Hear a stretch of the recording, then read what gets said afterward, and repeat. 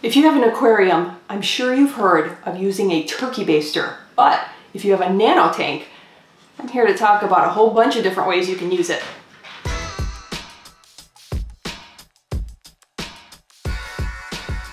Well, welcome to the Small Scape on Saturday. Yes, I have another cool tip for you. Actually, a few tips, because who doesn't love a turkey baster when you're using it with aquariums? Now, this one's a really nice one. I got it from the grocery store, which, let me know down below. Let me know. Do you want me to do a fish items at the grocery store you wouldn't believe they have?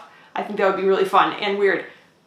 Two of my favorite things. So this one is really cool. I'm going to link a couple different options down below, but you can get turkey basters at the Dollar Tree for $1. This one's kind of fancy. I think it was $5 because it came with a brush, which you can use for an intake tube if you want, if you have sponge filters, but that's not the point of the video. This bad boy is the point of the video. Now I'm going to show you a few different ways you can use it.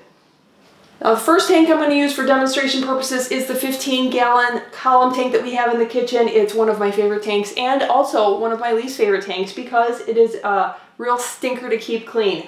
But that's where the turkey baster comes in handy because it serves many, many purposes. The first of which is to clean off the plants.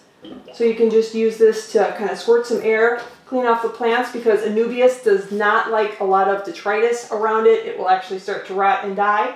And especially since I have a lot of Anubias in this tank, especially some little Nana Petite hiding in there, that's a great way to clean off your plants.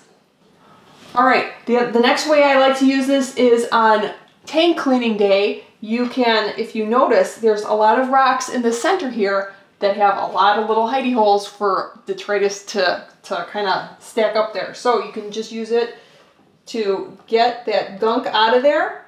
And then either, if it is your tank cleaning day, you can use your siphon, or you can use a little net to go through the water and clean it up that way.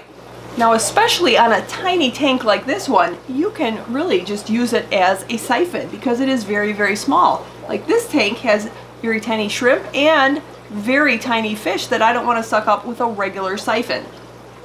And you can get into the little nooks and crannies of the tank to pull up little tiny debris, and it works out great. And then, just like upstairs in the larger tank, this one you can use it to clear out debris from your little nooks and crannies here, and then go back in with a very tiny net like this one, a little shrimp net, and then clear out all of that stuff from the water. Now my favorite way, which I use this turkey baster, is to water my plants, because who doesn't have plants by their fish tanks? Well, there's my quick tip of the day. Hopefully you liked it. Let me know, do you already use a turkey baster? And if so, how do you use it for your aquariums?